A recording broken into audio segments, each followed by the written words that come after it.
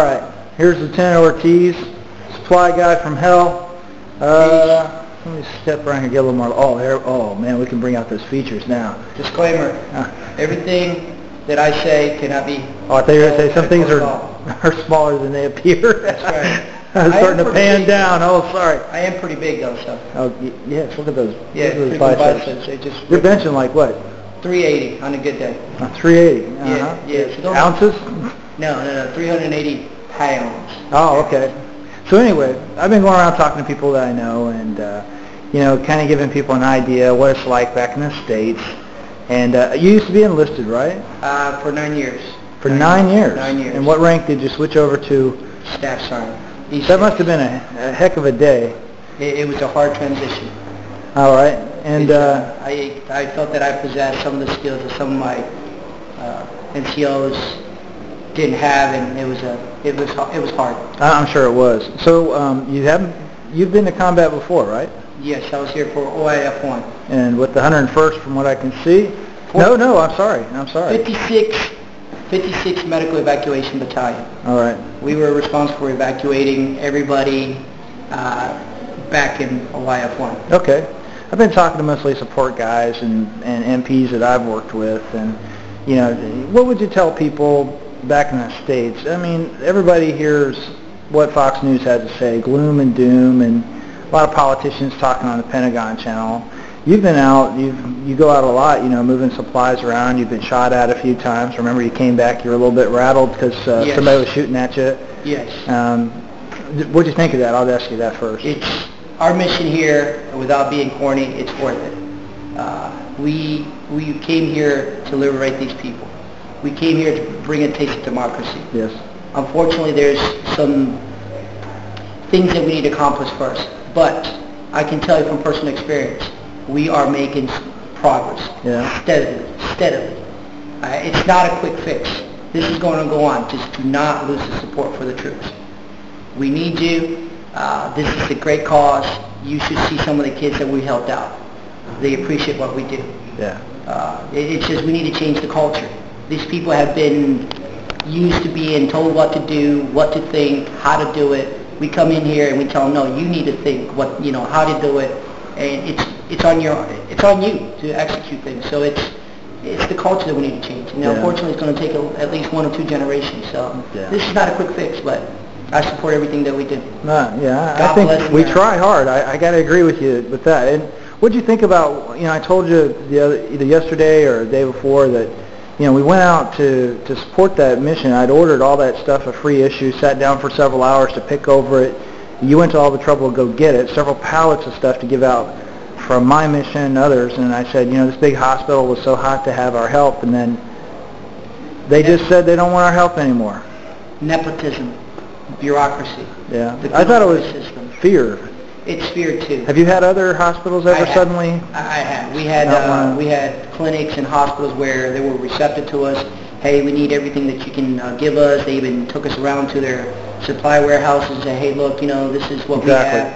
And then we come back a week after and say, hey, we have these supplies, and they're just adamantly refusing because of the fact that they're saying that, hey, they're the Ministry of Health, the Ministry of the Interior, they want us to try to do it ourselves, and when everything fails, then we can come in and save the day. But right now at this point, the bureaucracy and the government is trying to make the system work, but unfortunately, they don't have the logistical support to do it. So you didn't think someone might have come and talked to them and maybe warned them against taking help? It could be possible. They're pinned between a rock and a hard place. Yeah, but that's sad. I was really, really upset, and I wasn't angry at the guy telling me no. I was really angry at the system, setting it up for him to say no, or for him so scared to take our help that he would have to say no. These people need to understand that it's going to take them to light the flame of change. It's not us. Yeah. We can come down and take over whatever we need to take over, but it's them that need to stand up to the system. We can teach them, we can give them all the training, the equipment, but it's them. Yeah. Until somebody stands up and says, hey, I've had enough. I don't care if I die, but I'm going to light the flame of change. Yeah. Until then, we're just we're putting a Band-Aid on a sucking chest wound. Yeah, I feel the same, but I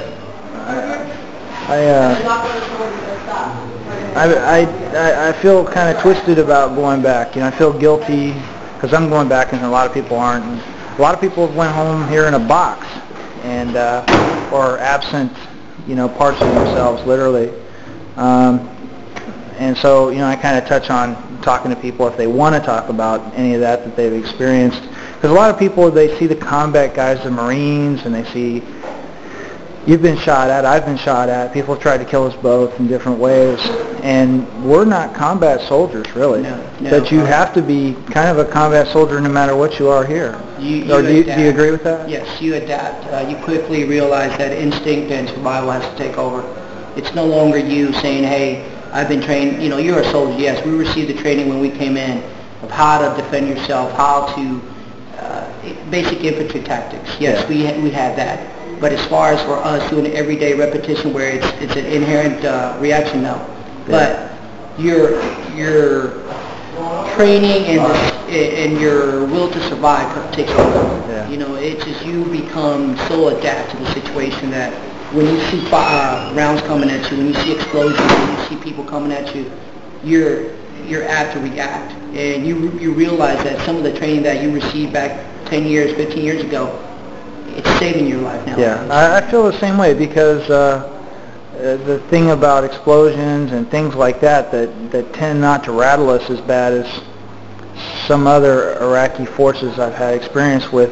I guess I understand now why they threw artillery simulators at us and shot over our heads, even though it was done in a fairly safe way. But, to kind of have your mind understanding those noises are part of the environment. But as I was a 13 Bravo before, which is a combat arms MOS. What was yours before?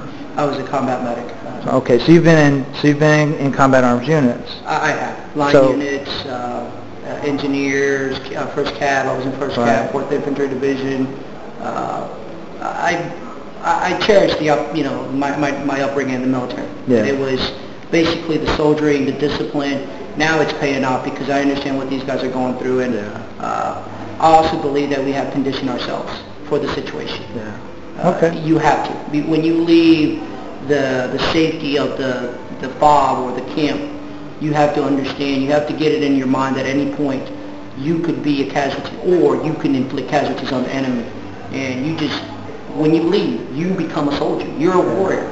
So. Yeah, it's kind of hard for some people to understand, from a doctor, medical service guy, MPs, that's kind of a good point to hammer home.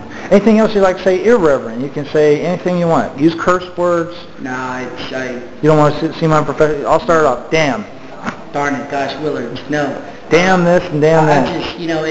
I just want to tell everybody that's supporting us that this is just cause. We're here for a reason. Yeah. We have mixed emotions ourselves at times. Yeah. That we go out one day and we see that the supplies that we deliver to them or the things that we fix for them are broken the next day. Or somebody says, hey, I can't use it because if I use it I might die. Well, we're here to change that reason. We're here that 10 years, 20, 50 years from now, we can possibly look back at this experience and say, hey, we made a change. We made a difference. Yeah. I'm totally committed to this. Even though I have my own personal emotions, I try to deal with them, but that's why we serve. That's why we're here. You're being professional is what you're saying. You have to be a soldier. So when you're a soldier, you're supposed to be a soldier, and you put your personal feelings aside and do the best job you can, even in spite of the frustrating things you said. It's war. It's combat. There's going to be days where we have our highs and our lows. Things are going our way. I get down when we see a casualty rolling to the A station because it's like, hey, we're trying to help you. We're trying to change your life. Mm-hmm. And we're not here to change your religious outlook. We're not here to change your way of living. We're just trying to make it better for you. And it's bothersome. But yeah. You ever talk to a terrorist? Not directly. Or someone arrested for terrorism? You know what? I've seen a few. I've gone into the brigade and also to the south side where they hold some of the alleged terrorists. Okay. And one of the things that I pride myself in doing is looking at them in their eyes and seeing, hey, look at me, and look at me where it's just me and you, and I see you as a frail guy that's sitting there right now without no weapons, no nothing, and look at me. I'm ready to pounce on you. But the fact that I just want you to look at me, that I'm not afraid of you, that to me is, it's a sense of saying, hey, I got you. Yeah. My experience was kind of, I was talking through a translator to a guy from Fallujah, it was a Sunni, and he was arrested for some sort of, a terrorist enterprise, whether he was making bombs or whatever. And, we argued about politics and that sort of thing, and, it came to it, he says, I don't like the Americans being here and the Americans dying, but, you shouldn't die. Which I thought was kind of silly because, it had to point out to him when people attack our vehicles, it could be an infantry guy or me or anyone else in there that, well, you think I'm worthy enough to live, but all of us are like this. And, there's a really weird mindset out there, and, they just see a vehicle. They see the brown uniform and they see a bullseye, on your chest, It's association. They associate just because of the fact that we wear the U.S. Army and we have the American flag on our right shoulder, is that we're all there to inflict harm. No, some of us are here to, I believe all of us, even the infantry guy is out there to make his day better, his life a little bit better. They need to understand that it's going to be collateral damage. Okay. Unfortunately, we try to limit that, but it's going to be, we're going to go out there and make somebody's day a really bad day if they happen to be at the wrong place at the right time. So. Yeah, it's sad, and it's some people tried to IED us, and all of us were screaming for blood, but the gunner fortunately didn't fire into the area because it was full of cars. So fortunately, there are people remaining calm enough even under. And I've seen it, there was a V-bid went off nearby, and what did the Iraqis do that were guiding the FOB nearby? They just fired down the street in the general direction of the explosion or around it, or just a fire out of frustration or fear or whatever. So it's like there's weird stuff going on here. There's no sense of motivation, sense of, hey, initiative. It's like, somebody will tell me how to do it. Somebody will... Oh, you're talking about Iraqis? Iraqis, yeah. We're changing that. And again, it's slow. I've seen my bit of it. So, you got anything else you want to say? You talked for a long time. You really did well. Sir, nice knowing you. Take care. Yeah. You got anything you want to tell them about me? I met Major Stuckey. To me, he's been nothing but a professional. I've gotten to know him through some of my dealings from supply interactions. Nothing but respect for the man.